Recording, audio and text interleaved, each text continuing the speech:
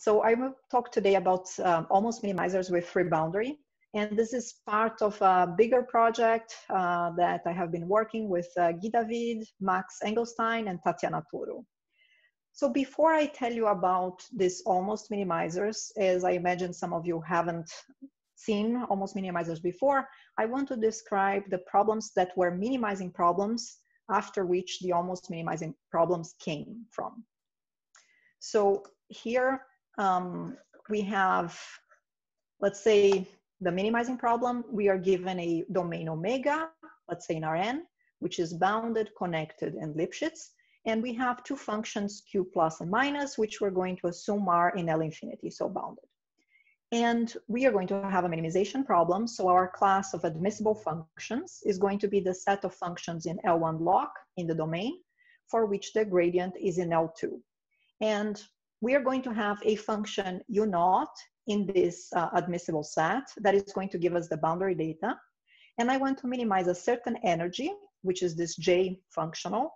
So this gives us the gradient squared plus this q plus function squared over the set where u is positive, plus q minus squared where the function is less than or equal than 0, over the set of candidates, but now restricting ourselves to all the functions that coincide with the boundary data on the boundary of the domain.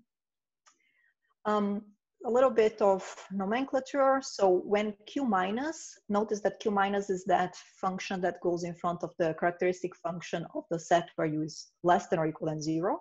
So when that q minus is 0 and u naught, our boundary data, is greater or equal than 0, we have what we call the one-phase problem.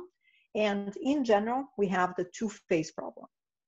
So in the case of the one-phase problem where q minus is 0, we have what started by being analyzed by Alt and Caffarelli.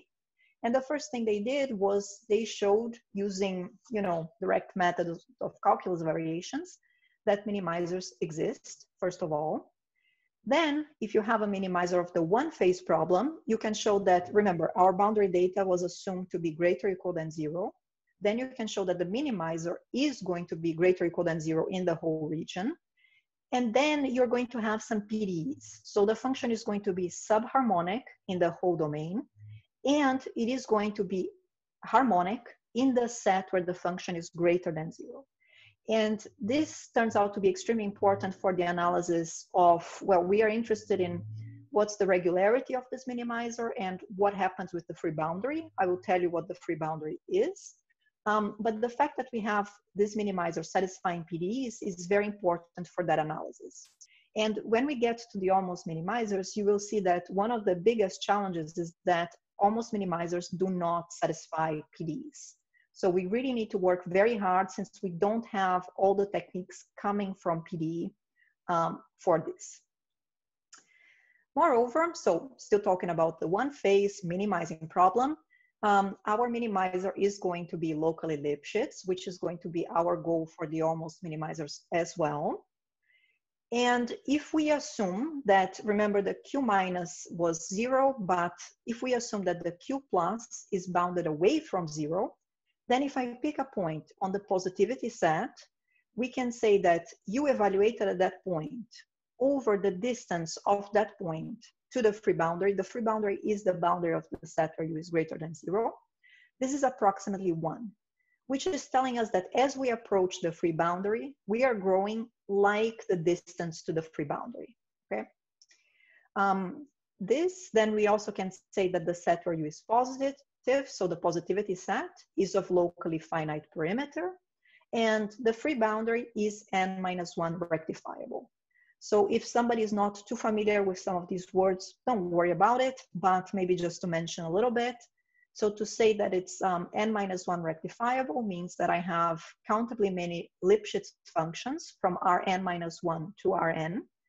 And I can cover my set, in this case, the free boundary, by the image of these countably many Lipschitz functions, except possibly by a set that has Hausdorff measure 0, n-1 Hausdorff measure 0. So this is what it means to be n-1 rectifiable. So here, if we look at this, we have some PDE properties. Out of that, we say we get some regularity for the minimizers. And then we can say something about the free boundary. So this is for the one case. And by the way, if somebody has a question, please either ask Edgar or I don't know, because I can't see the chat at the same time. Okay, so just to mention.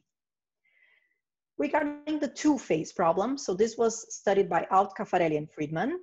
Again, using standard methods of calculus of variations, you can show that minimizers exist, first of all.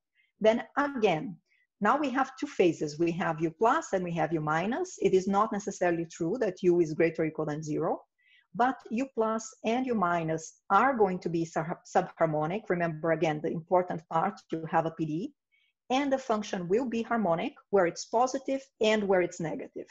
And we are not going to have any of that for our almost minimizers, okay?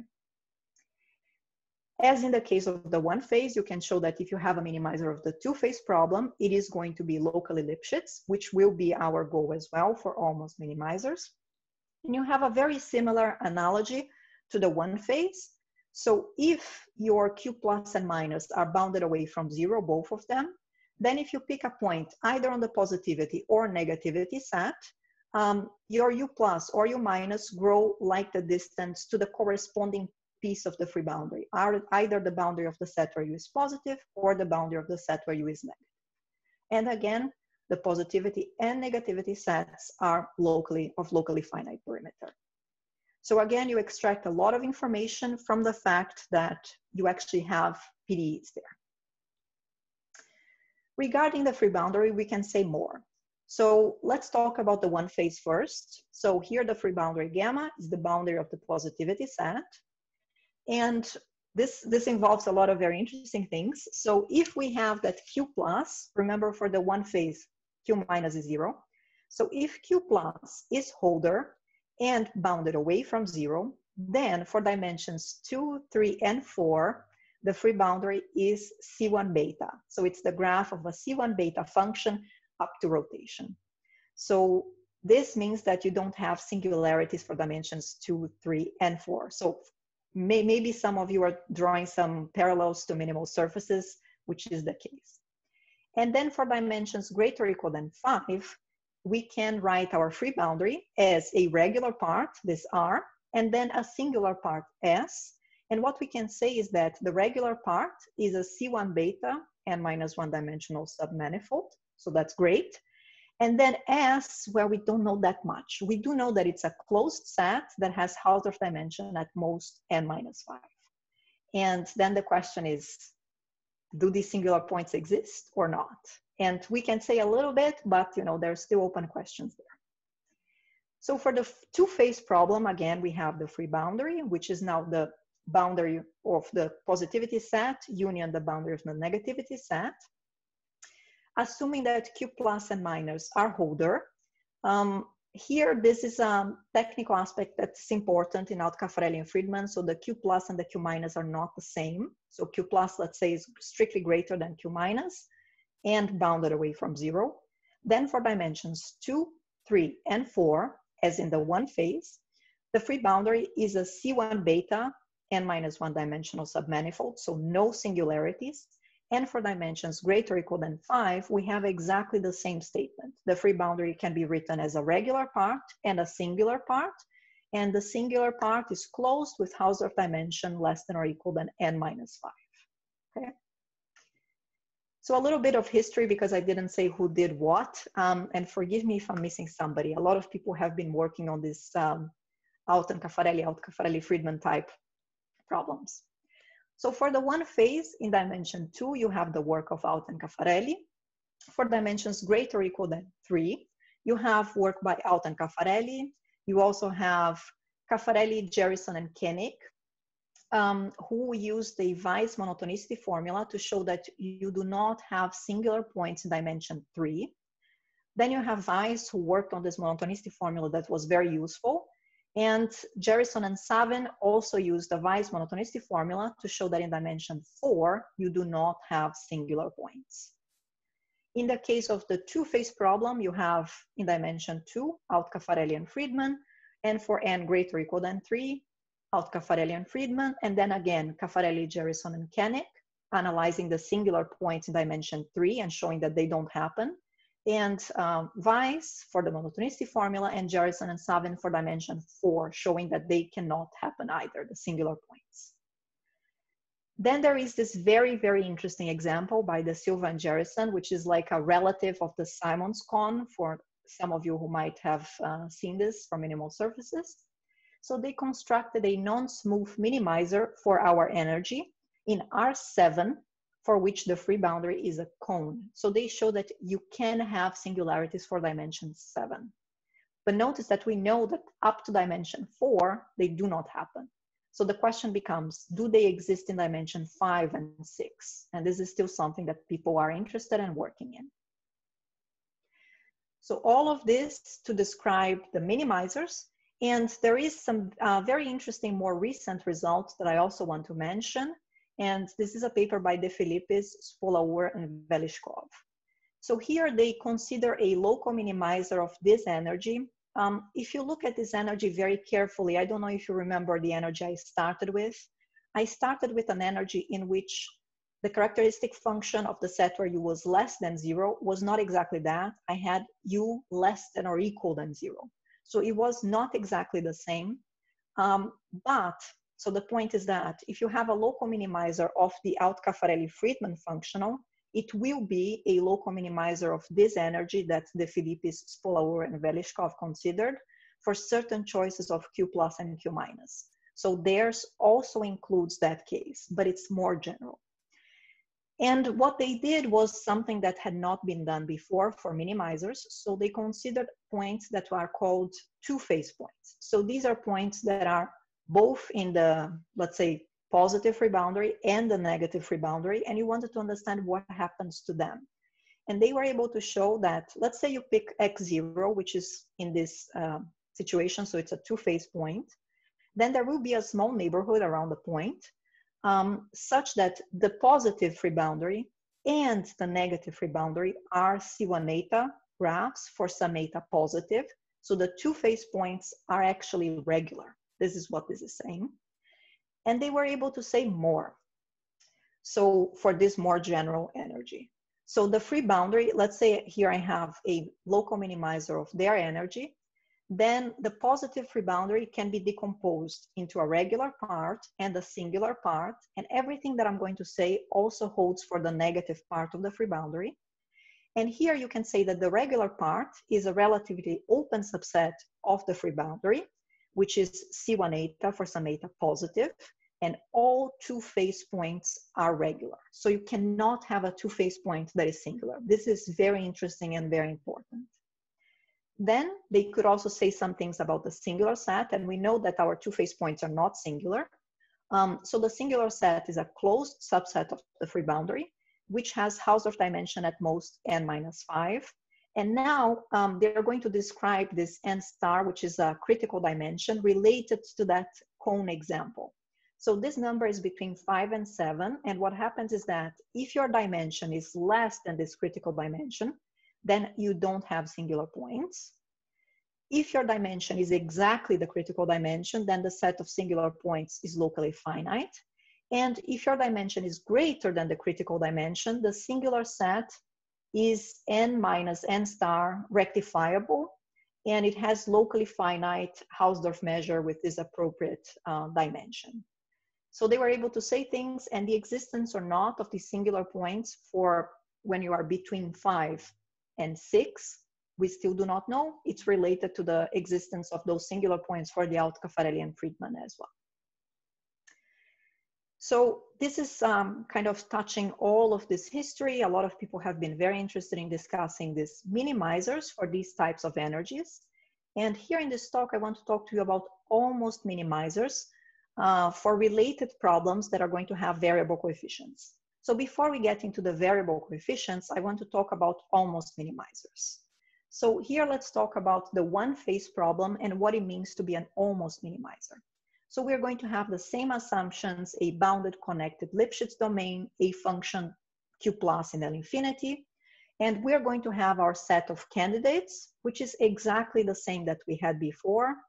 And we are going to say that a function in this admissible set is a kappa alpha multiplicative almost minimizer if for every ball in the domain, whenever you compare that energy with this function u, with the energy for another function v that coincides on the boundary of the ball with u, you have an inequality, but notice that to be a minimizer, I couldn't have this kappa r to the alpha. So here I'm introducing an error.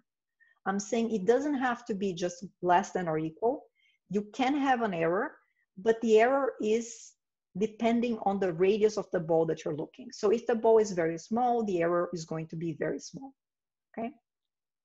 And I want to also call attention to the word multiplicative, and that's because at the end, I'm going to describe additive almost minimizers, which is a broader class of almost minimizers. That's the one that we actually dealt with. So here, the energy that I mentioned, this J energy, is the energy that we had before for the one phase, the Alt-Caffarelli problem. And we are looking at it in these balls of radius R centered at the point X. And you need to have this inequality for every ball that is inside of your domain. So if you have a minimizer, you are going to have an almost minimizer, but not the other way around necessarily. So for the two-phase problem, we're going to have the same idea. I'm also going to have this error that can be introduced. It's a multiplicative error.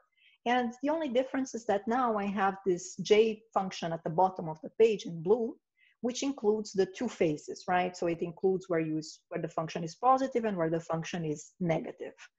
And again, I'm looking at this kappa alpha multiplicative almost minimizers. So for every ball, you have to compare your function to every other function that has the same boundary data in that ball.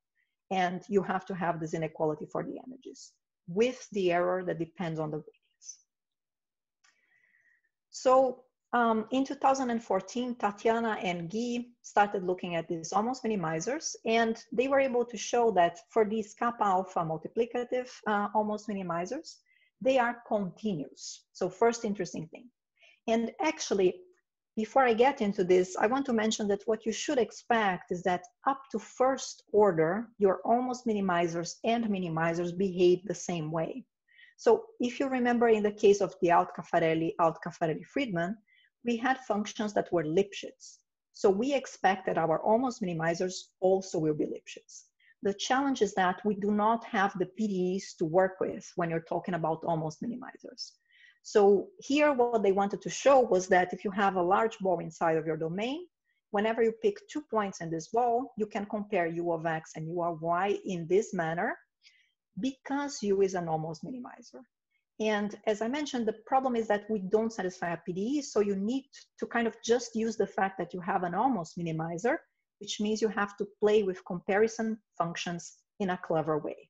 And you have to really work hard to extract a lot of information out of that.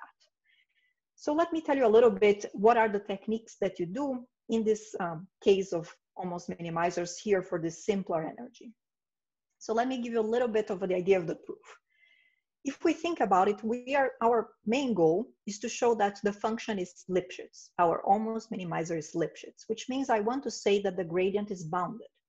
So what we look is this average of the gradient in L2 norm, and I want to be able to bound this omega function, which is the gradient. And I need to be able to do that in some kind of fashion that is going to be locally uniform.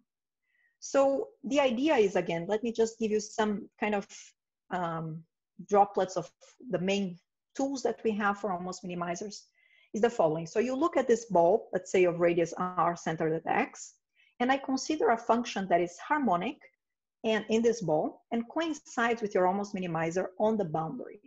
Now you have a lot of information about this UR star because this function solves a PDE. So because it's harmonic, if I look at the gradient squared, this is going to be subharmonic. So if I look at omega centered at x, but with a smaller radius s, I can add and subtract the gradient of this harmonic function that coincides with u on the boundary of the ball. Then I can use the fact that s is less than r to get this first term on the last line of the slide. And then for the second term, I'm using the fact that the gradient of our harmonic function ur star is subharmonic, so the gradient squared. So because of that, I can estimate that integral on a ball of radius S as less than or equal than that on the ball of radius R. And this is very important because I wouldn't have been able to say this for our original function. So you have to go through this of comparing with this other harmonic function in between. Now, on the next slide, what I'm going to do is, first of all, notice that this last term, I have the gradient of a harmonic function that coincides with U on the boundary of the ball of radius R. So because UR star is harmonic, it minimizes the energy. So this last term is less than or equal than the same term, but with U instead. And that's because UR star minimizes the energy. So that means that we have to deal with the first term on this last line. And for that, we are going to use very heavily that our function U is an almost minimizer. So here, we just break this first integral in this way. This works because UR star is harmonic and they coincide on the boundary. Then you use the fact that you have an almost minimizer that gives you this inequality sign in red. But I don't have exactly that because if I look at the line before, I didn't have exactly the energy. I didn't have the terms with Q plus. So because of that, I have to introduce an error that is a error of order R to the N. Then I cancel terms that appear in both, and I end up with this kappa R to the alpha, the integral of the gradient of UR star.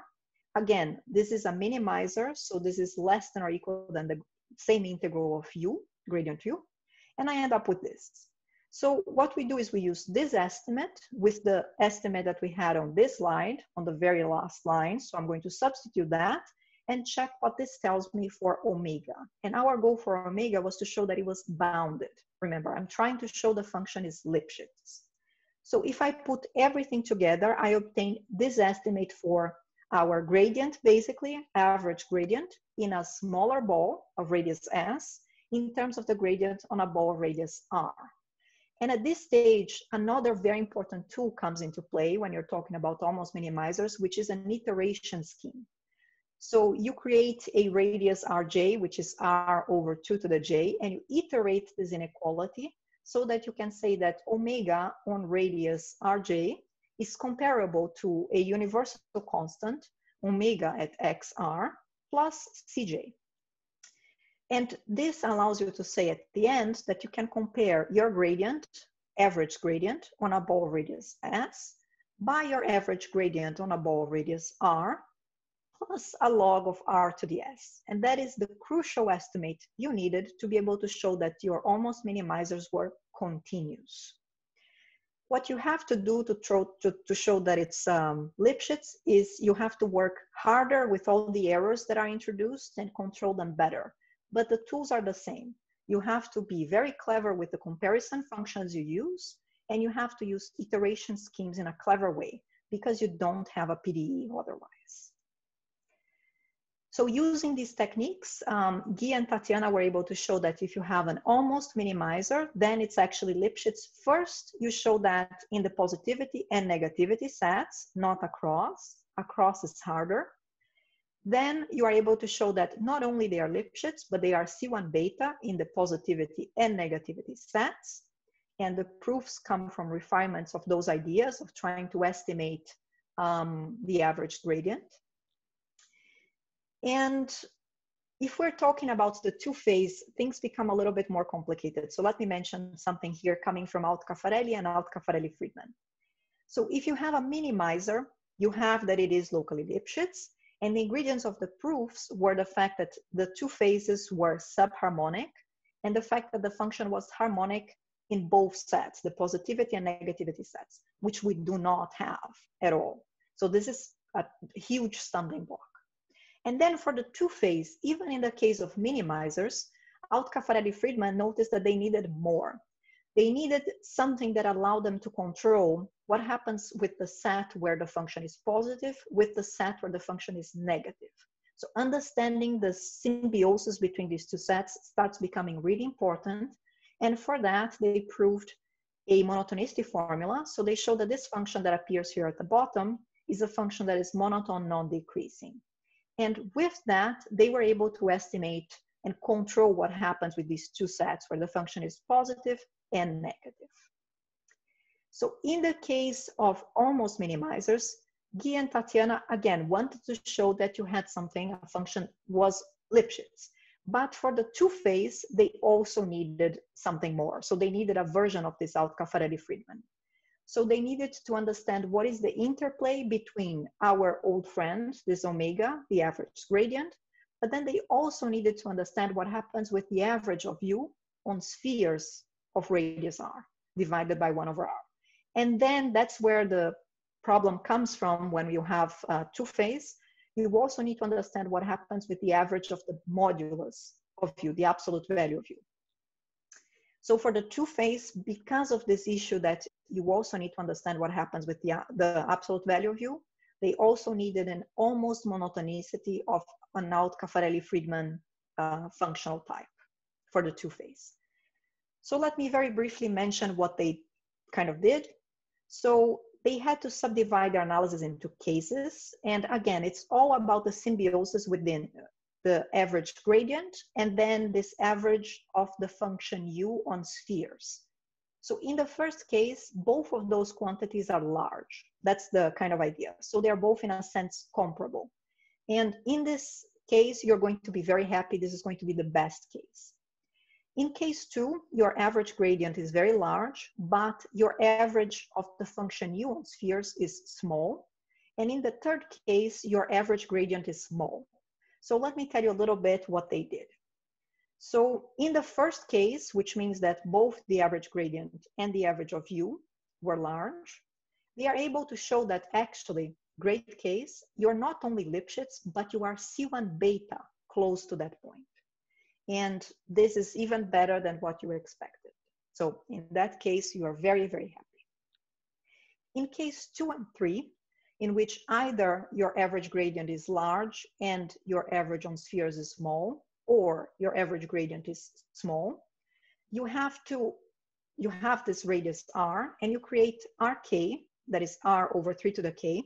And if you check if the pair x rk ever satisfies case 1, if it does at any point, then you use case 1 and you show that close to x, you are going to be C1 beta and you are done. Remember, our goal was to show the function was Lipschitz. If it's C1 beta, you're very happy. If instead case 1 never happens, then you are able to show that the lim sup of omega, and omega, remember, was the average gradient, is going to be approximately k for some universal constant. And that tells us that if x was a Lebesgue point of the gradient, then the gradient of u at x would be bounded by k, which is what we wanted. So the idea is, first case is excellent, then you have these two other cases, and either at some point you fall back into the good case, or you can still show that you're going to be bounded. And that's how they deal with the Lipschitz continuity. Now let me mention the following, that in case 2, you really need to understand what happens with the symbiosis between the sets where u is positive and negative. So just this proof does not work for the two-phase. You need more. And you need more, and again, this turns out to be an Alt-Caffarelli-Friedman type monotonicity formula. So they were able to show that in the case of almost minimizers, you have an almost monotonicity formula. So here you have the same functional, the Alt-Caffarelli-Friedman monotonicity, and they were able to show that you don't really have monotonicity, but almost monotonicity. So you have an error that depends on r to some universal power. Okay? And this was good enough to address these problems that came in case 2, when omega was very large, but m was small. Okay. So in terms of the free boundary, they also did some work, so there are things that can be said. So if you have an almost minimizer for the one phase, assuming that Q plus is bounded and continuous and bounded away from 0, they were able to show, and this is really important, you have non-degeneracy.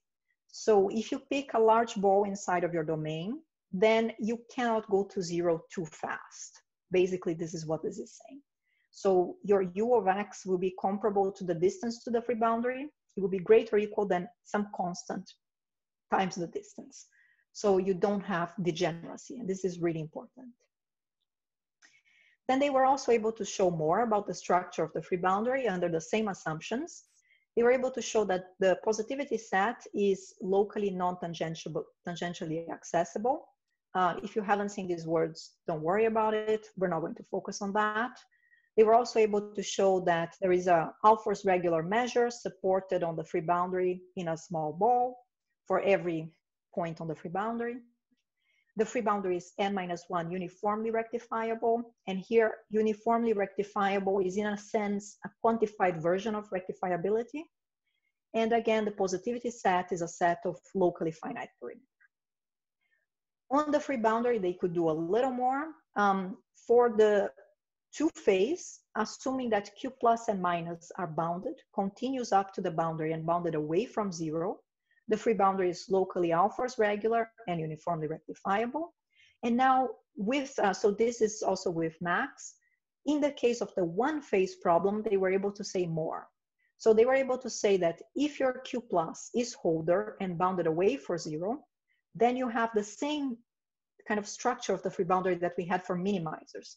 The free boundary will be a regular set, which is C1 beta, and it's going to be a singular set, which is closed, and the n-1 Hausdorff measure is zero. And they also can say that you don't have singular points for almost minimizers in the case of the one-phase problem in dimensions 2, 3, and 4. Okay. And then there is also that analogy that is related to the cones we've described. There is this K star critical dimension for which, and we know by the works of Caffarelli, Jerison and Koenig, Jerison and Savin, and the Silvans and Jerison, that this critical dimension is strictly greater than 4 and less than or equal than 7. And we know that if I have an almost minimizer for the one-phase problem, assuming Q plus is bounded and holder and bounded away from zero, then for a quantity S greater than your dimension minus the critical dimension, the Hausdorff measure of the free boundary minus the regular part, which means the singular set, is zero. Okay, so they were able to say much more in the case of the one-phase problem. The two-phase problem really is quite challenging. So why did we care about this variable coefficient version of these almost minimizers? So if we think about almost minimizers to functionals of like Alt and Caffarelli or Alt and Caffarelli-Friedman with variable coefficients, these actually appear if you're looking at measure penalized minimization problems, for example, for the Dirichlet eigenvalues of elliptic operators. So let me mention a few papers where this appears. So one example, just to start, is the Laplace-Beltrami operator on a manifold by Lambolet and Sicbaldi. So here they work on existence and regularity of Faber-Cram minimizers in a Riemannian manifold. And we have more. So starting with this variable coefficients in '88, Caffarelli started looking at regularity for solutions to free boundary problems for uniformly elliptic operators with C alpha coefficients. This is not exactly what we're talking about, but related. Then in 2018, De Queiroz and Tavares looked at a very similar energy in which you have a matrix with holder coefficients. And they proved that these almost minimizers are regular, so Lipschitz, away from the free boundary. And this is important because our work actually shows that it is Lipschitz up to the free boundary, so across, for multiplicative almost minimizers of this energy over here. Then in 2019, there is a work by Spolauer, Trey, and Velishkov in dimension 2, in which they look at, so their goal was slightly different. They assumed that almost minimizers were Lipschitz, which we show happens. And with that assumption, they were able to show that the free boundary for this multi-phase shape optimization problem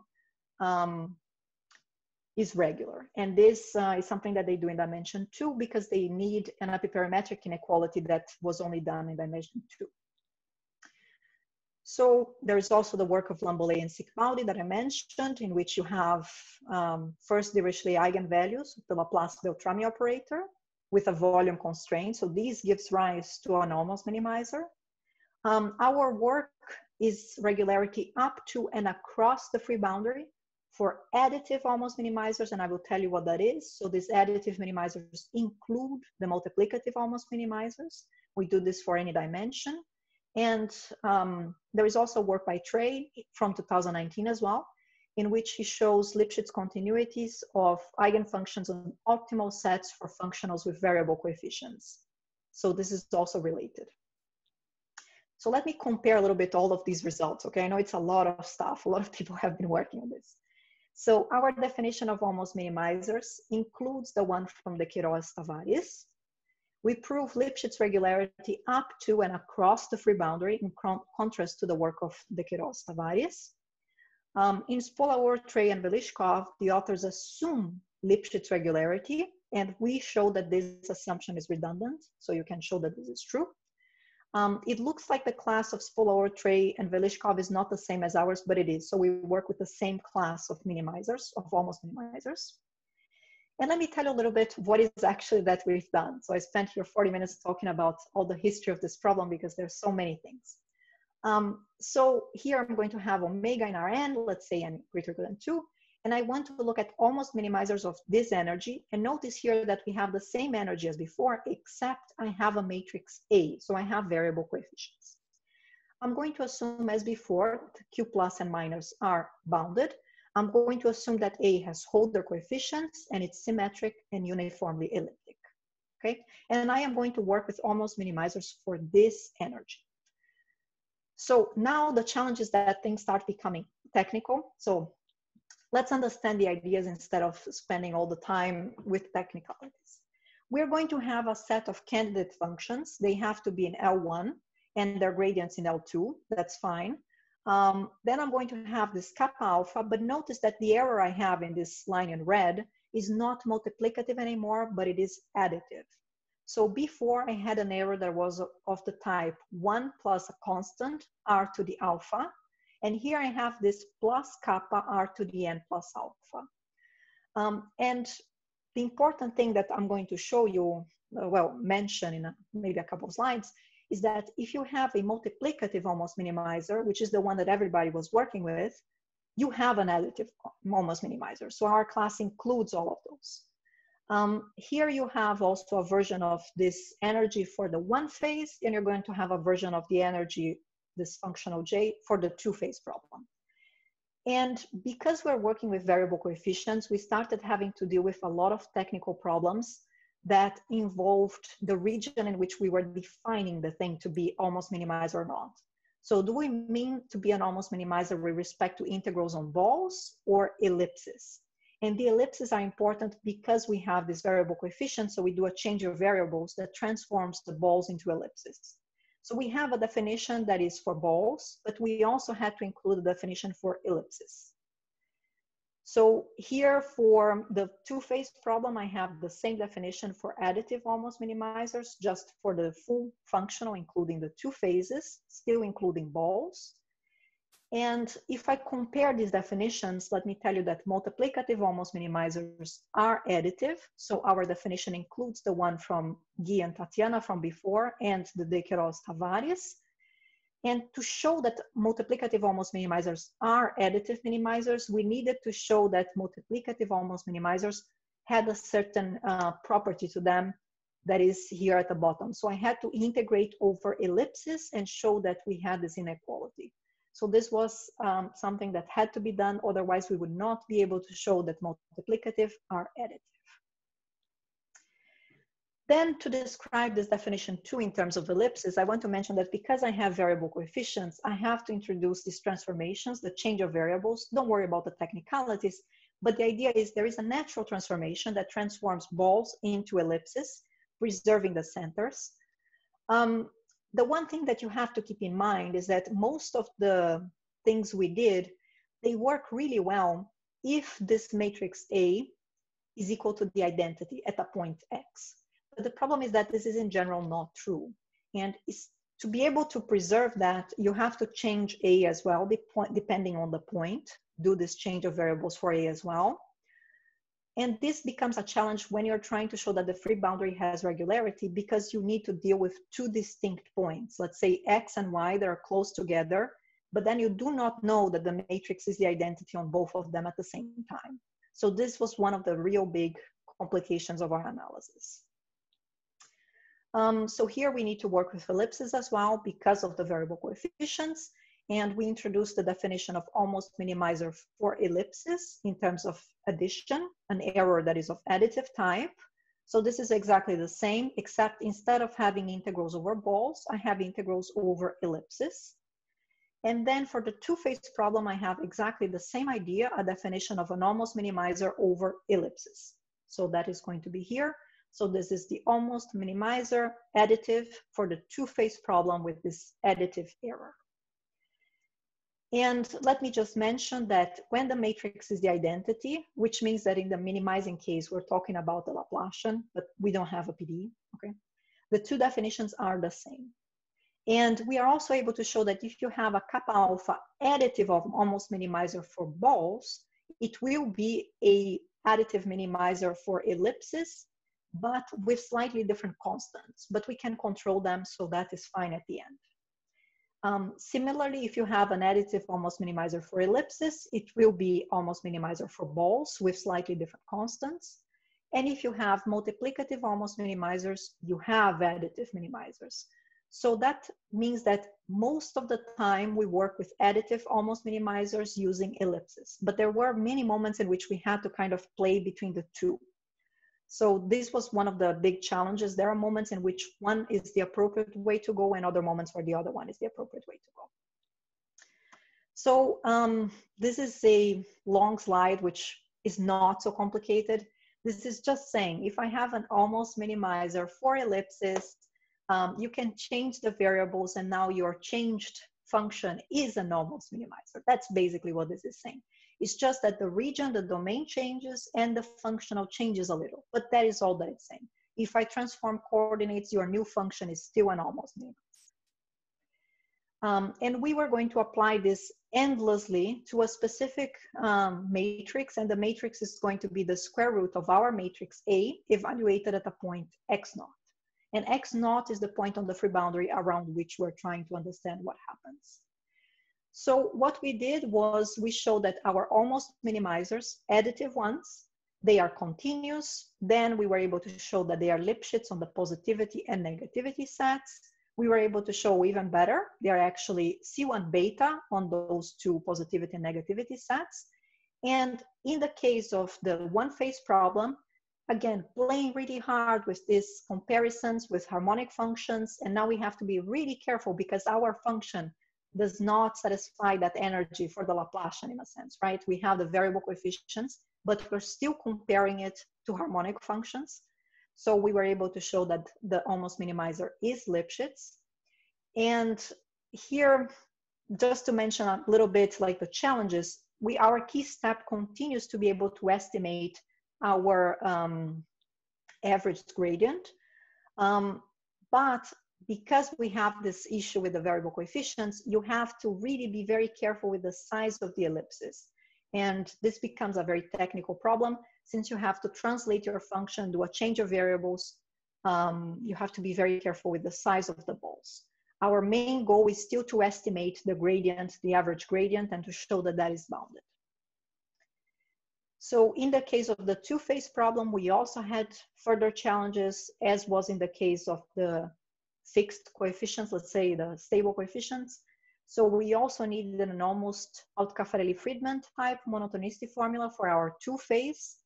And we were able to show that, again, it's not monotone, but it's almost monotone with an error that is of the form R to a delta, universal delta.